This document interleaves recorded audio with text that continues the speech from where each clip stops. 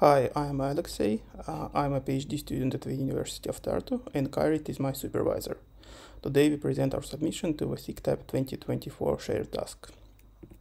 We participated in the unconstrained subtask. The subtask is comprised of 5 distinct problems and 16 typologically diverse languages.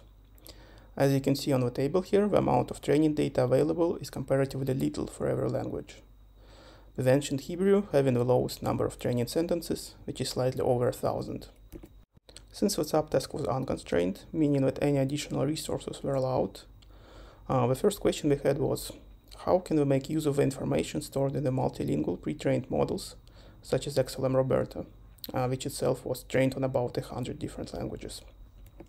Usually the most straightforward approach is full fine-tuning of the entire model.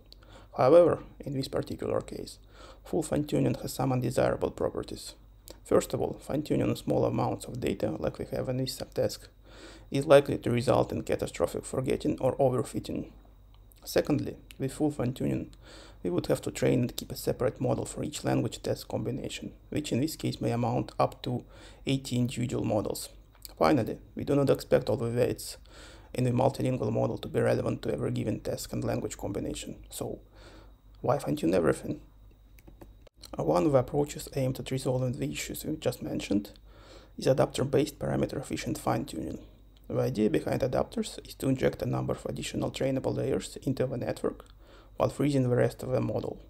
On the diagram to the right, the bottleneck adapter is demonstrated on the right part. And on the left part of the diagram, we can see how adapter layers are inserted into existing transformer layers. We do not expect XLM-RoBERTa to be immediately ready for use with languages that has never seen. For this reason, we train a language adapter for every language, while task-specific adapters are stacked on top of it. On the diagram to the right, we see an example of an adapter stack, where blue and green blocks represent 2 individual adapter layers. We frame part of speech tagging and full morphological annotation as a single token classification task. For each token in the dataset, we predict the part of speech and the morphological features as a single class, represented as a unique string. We treat lemmatization as a token classification task as well. However, instead of predicting the combination of morphological features, we predict the transformation rule that allows us to transform a given form into its lemma. Our transformation rule is also represented as a single string. For word-level gap filling, we employ the language adapters that we trained previously. We represent the gaps as mask tokens and predict the replacements from left to right while making sure we predict full words.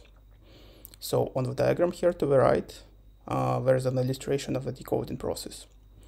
So the first step is predicting what is the most likely replacement for the mask token here. So we see that the most likely replacement is cat with lowercase c.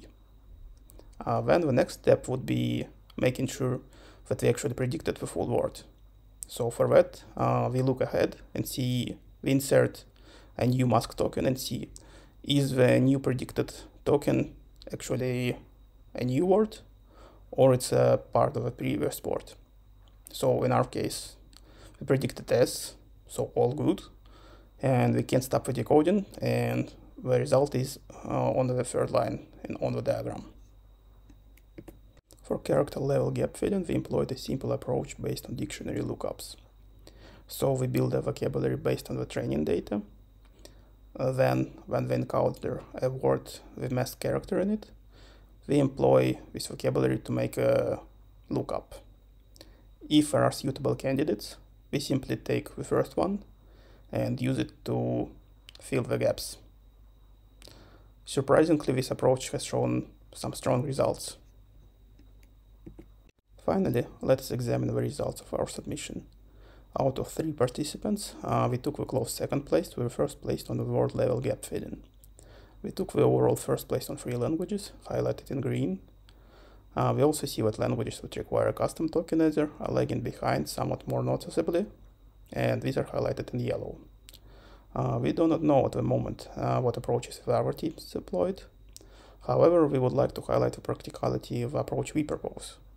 Training for a given task and language combination took less than an hour, and the trained adapters take about 100 megabytes of space in total.